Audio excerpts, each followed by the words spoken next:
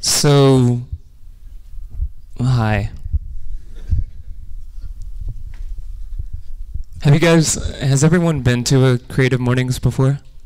No? Raise your hand if you have been before. Have you ever seen anyone blow it, just like totally blow it? Because I think that's what's going to happen right now.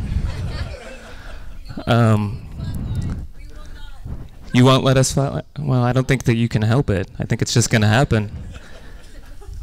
So it's play. This month, the theme is play. So let's talk about play. Moby made an album in 1999 called Play. It didn't do very well at first. In its first week, it sold like 6,000 copies, which is, by today's standards, is a lot. But in 1999, before the music industry evaporated, it did very bad. And then 11 months later, as Moby did this like grueling tour with Bush for like an MTV sponsored thing, it just all of a sudden exploded, and people loved it. And he had 9 hit singles from this record, and over 12 million albums of Play, copies of Play, were sold worldwide. It did so well. And then, yeah, this is an interesting thing about Play. I don't know if you guys are familiar with music licensing, but that means when a song is used for a commercial or a TV show or a film, usually it's like one song, if you're lucky, gets licensed for work like that, but does this have a laser pointer? It doesn't, okay. Every single song was licensed from Play, and that's never happened before on an album before. So that's it. Thank you guys for being here. He said 20 minutes. I thought I could talk more about each of these, but yeah, if you guys look under your chairs, there's a mini Herman Miller chair for everyone to take home. Thank you. Thanks so much. Bye. Just kidding. No, we wouldn't do that to you. That's horrible. I'm so sorry. I don't really talk like that. I'm sorry. We just wanted to wake you up. Okay, my name is Claire Evans. This is Jona Bechtold. Together we make something called YACHT. I'm going to go over here because my notes. YACHT is best known as a band, if it's known at all. It's been a band for 10 years. It was started in 2002 by this schmuck over here as a solo project. I joined in 2008. We were a 2-piece for a while, but if you go see YACHT today, it's a 4-piece rock and roll band. We see being a band as an opportunity to create a lot of meaningful on and off screen experiences for a lot of different people and a lot of different mediums. And so this is a kind of a little collage of things that fall under the loose category of YACHT merch. That ranges from a neon sign that we sell as an addition to art object, to a perfume that we designed in collaboration with a perfumer in Portland, Oregon to evoke a sensory mood related to our last record, to a book called The Secret Teachings of the Mystery Lights, which is kind of a philosophical tract that we made based on some of the ideas in one of our albums, to a lot of more traditional rock and roll style merchandise like, you know, limited edition vinyl LPs or cassette tapes or die-cut sticker sheets, tote bags, t-shirts, pins, that kind of thing. We're really obsessive about design, and most everything that you see in the world, if you see anything at all, with our name on it, was either designed by us alone or in really close collaboration with designers that we care about. These are some of the logos that we've used over the years. The anchors were designed by a friend of ours called Ian Lynham. The Shangri-La is one of ours. It was a logo type for our last record and for a lot of our merch. And this is the Smiangle, the smiling triangle. which was designed by Jona and has been our mascot for the last 2 or 3 years. As different as all these logos seem, they're actually connected by a bunch of needlessly arcane conceptual threads, which are illustrated in this diagram that we call the YACHT map of semiotics. As you can see, there are religious themes, there's the void, there's the notion of strength, happiness, and love, all combined into one series of logos. We believe that design is powerful and that logos, as the one piece of design that for a band is probably the most forward-facing thing, are really incredibly powerful. And so when we set about to create a logo, we think about that power and we think about where it will end up.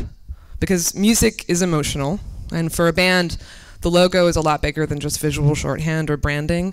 It's a kind of symbol for the greater ethos of what the band represents. If you think about all the classic punk rock logos, Crass, the Dead Kennedys, Black Flag, Nirvana, The Descendants, Bad Religion, people wear those icons on their bodies or on their clothes not because they want to say, like, I love Black Flag, but because they want to identify with a larger philosophical, emotional ethos that's related to punk rock. But they also love Black Flag sometimes. Well, yes, but it's bigger than that. It's bigger than that. It says something about you, and it says something about your tribe, and it allows you to find other people that can identify with the same ideas. In a sense, religious icons really work the same way. They're just as much personal as they are a beacon for finding your peers, and in a lot of times they really kind of look the same. It's hard to tell them apart. Often, though, symbols and their meanings can become divorced. And an example of this, a hugely superficial example in the light of this punk rock and religious icons that we just threw up, is our logo typeface, which we designed in 2009 for our record Sea Mystery Lights, which was an album deeply concerned with mystery and spirituality and kind of anchored by the idea of trinities and triangles. So we used a triangle in the A of our logo. 5 years later, the triangle for A thing has become bona fide ubiquitous, and we're totally not taking credit for this. But it goes to show like how sticky symbols are, and we've really enjoyed watching the triangle for A develop into a full-blown design meme, reaching its inevitable apex and collapse at the peak of corporate culture.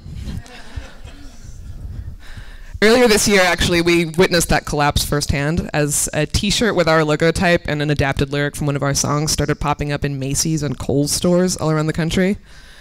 On one level, we were outraged, but on the other hand, it's really fascinating. We just watched a symbol lose all of its meaning just as it was being seen by millions of people. Somewhere along the way, it stopped being ours. And maybe this is like woo-woo, but we believe that once an idea is put out into the world, it doesn't really belong to you anymore. Culture is this big, mushy thing that the human race uses as like an external hard drive. The science fiction writer William Gibson calls it a prosthetic memory. And this Kohl's thing, it's like, it is theft, but it also isn't theft. It's just sort of the zeitgeist. And on some level, we're thrilled to be part of it, because it means that we're part of the conversation. Anyway, there are way bigger things wrong with the world, and we're more interested in creative forms of protest. The most recent of these is a song called Party at the NSA that we released last month, protesting the unwarranted surveillance of private citizens by the government. This issue is hugely important to us, which, I don't know if you've gleaned this from the talk so far, but we're really big on the internet. It's the single most important force for creativity that we've ever encountered in our lives, and we see it as this like extension of all the DIY spaces and punk spaces that we grew up in as kids. And so it makes us feel hugely uncomfortable to think of sinister forces tromping around on it. But what is a protest song anymore? I mean, this isn't the 60s. In the 21st century, there are different concerns. So in our mind, it's not just music. Do you want to talk about this? Yeah, go ahead. Just butt in anytime. Okay. So we designed a whole sort of multimedia campaign. We made a microsite. Jona made a microsite, partyatthensa.com, and we started selling the MP3 online in exchange for donations to the Electronic Frontier Foundation, which is a donation-supported nonprofit that litigates on behalf of the public interest against the government and corporations that collude with it to invade privacy. We partnered with a design blog called Nothing Major to create a t-shirt of the Party and the NSA art, which was designed by an illustrator called Tim Lehan in New York. And they're selling that online and donating all the profits to the EFF as well. This has now evolved from kind of a digital experiment into a very sincere, real world protest, because now we're performing at the biggest, the biggest organized rally against government surveillance called Stop Watching Us at the end of this month in Washington, D.C. We'll talk about this probably a lot more throughout this morning, but the fact that we have access to tools and technologies that allow us to create meaningful connections with people, both on and offline, and that can move seamlessly from an offline to an online environment, is for us an opportunity that we feel we can never underestimate. The way we see it, it's one thing to make, hey, go back. Sorry. It's one thing to make, go back. It builds automatically. Wow, great. I'm so sorry. It's one thing to make music, design, or whatever, I can just remember it. It's one thing to make text, music, websites that make people's online experiences more interesting, but it's a lot more interesting and meaningful to make things that make people's real world experiences more interesting and fun. So we're actually working on an app right now that we hope will make people in LA's experiences of the city and of the people around them in the city more fun. It's called 5 Every Day. And it's basically an extremely simple app that tells you 5 interesting things to do in Los Angeles every day. There's no future, there's no past, there's no calendar. You just open up the app and you get inspired to try a new restaurant or go to an exhibition or explore some strange, interesting part of the city, go to some weird ethnic market you've never been to. Make connections with people and places around you. Technology is a tool for connection, after all, and even though we use it to isolate ourselves a lot of the time. It's also a highly democratizing tool, and thanks to the internet, we've been able to try and do, and in a sense, trick people into believing that we are capable of things beyond our purview, countless times. In 2008, for example, we started a laptop accessories company called Manila Mac with absolutely no experience whatsoever. Manila Mac makes laptop accessories that look like manila envelopes and airmail envelopes for the MacBook Air and iPad. We had the idea while we were watching Steve Jobs' 2008 keynote, the one where he took the MacBook Air out of the manila envelope. We immediately thought, like, wouldn't it be great if there was a laptop case that looked like that? Wouldn't it be cute? Wouldn't people want that? We were living in a remote part of Texas at the time, but we managed to miraculously get our hands on some upholstery vinyl. We made a mock-up. We made a website, and literally within 48 hours, we'd sold 2,000 Manila Macs. It was totally, yeah. We set it up just mostly as a joke. The vinyl that we got from this Kmart-like store in the far West Texas desert, it was like a very pale green, and so we just made the thing as best as we could, took pictures of it, photoshopped it. This was all within 24 hours of the keynote that Steve Jobs did. And so yeah, we thought at best we would sell 100 of these sleeves. Went to sleep, woke up, and PayPal was totally broken.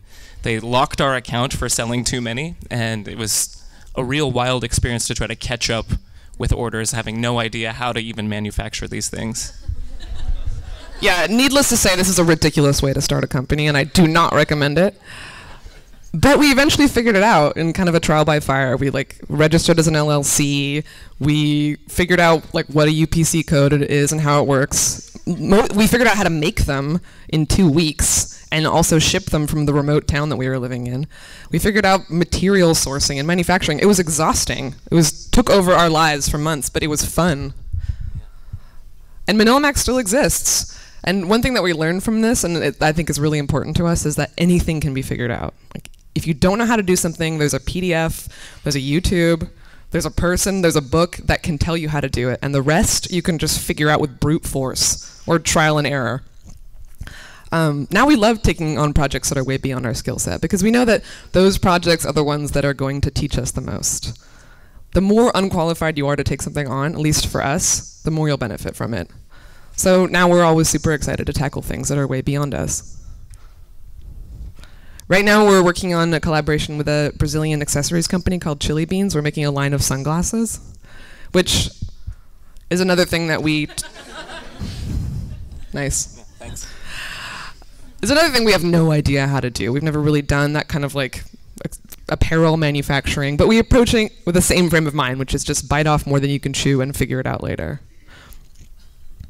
This month's theme is play, as Jona so eloquently told you earlier, which is an interesting one for us because apart from all this design stuff, we're a band, and the word play is a big part of our everyday vocabulary, as in, hey, Jona, a promoter wants us to drive down to San Diego and play a show.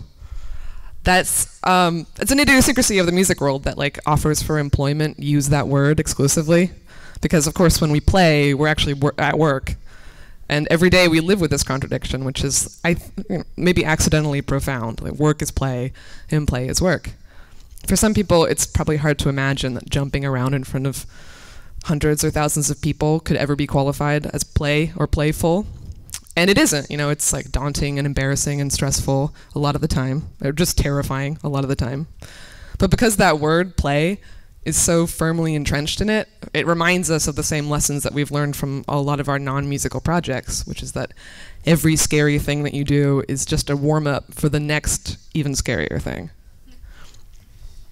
The scariest thing that we're doing right now by a mile is that we're developing a comedy pilot with Amazon Studios called Support. Support is a dark comedy about the life and times of an opening band. The sort of unglamorous reality of being within arm's reach of your goals while still being at the total bottom of the totem pole. And like we love to write, but we've never written anything like this before. We're totally unqualified, but we feel, like Manila Mac, like with our band, like with a lot of things that we do, that the technical things can be learned, but it's the stories and experiences that you bring into it that really can't be taught. We both grew up, and this might explain why we're broken in this way. We both grew up in the DIY culture in the Pacific Northwest, and like scarcity of resources have always been kind of a definitive aspect of our experience as artists growing up. Like, along with everyone else that we knew, we always silkscreened our own t-shirts and booked our own shows, booked our own tours, made our own CDs, shot our own music videos, made our own websites.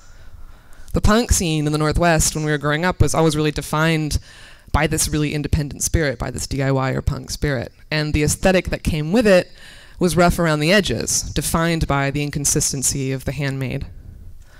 But we've always been really big technology geeks too. This is actually a slideshow of our website over the last over 10 years and how it's changed.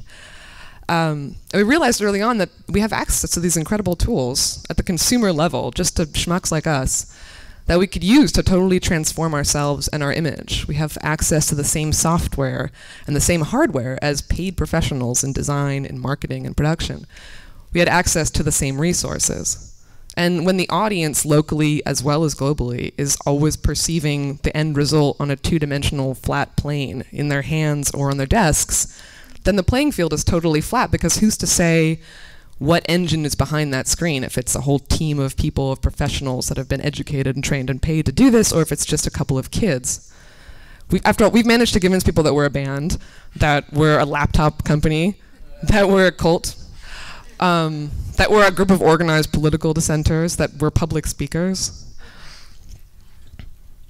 But we realized early in our career, and we're consistently reminded of it, is that you can totally use all of these tools to erase all of the rough, handmade edges that have always been prized as tokens of integrity in our like punk communities growing up. We could actually take the spirit, the underlying ethos of the things that we were taught as young kids, and bring its practice to a higher and maybe more beautiful level.